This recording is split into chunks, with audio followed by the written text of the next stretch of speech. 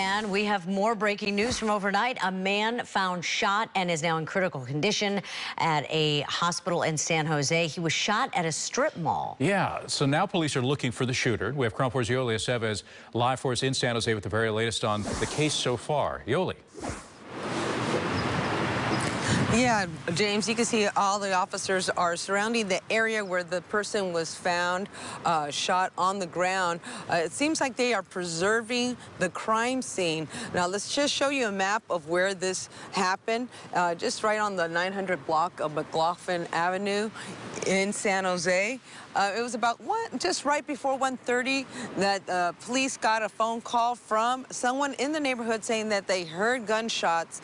They did patrol the area, and that's when they found a man shot on the ground here in the parking lot where you saw the police car surrounding this parking lot area. So he was found inside. Now they're preserving the whole area because his injuries are life-threatening. He was taken to the hospital.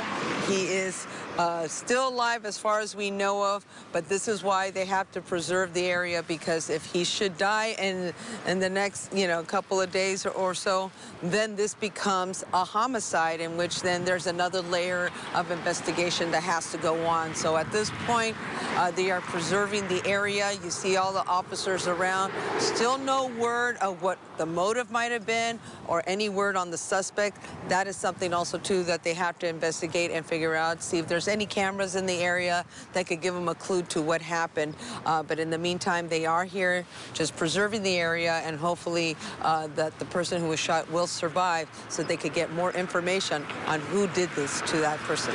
Back to you guys. All right, thanks a lot. We'll check in with you later to try to get some more information this morning, Yoli.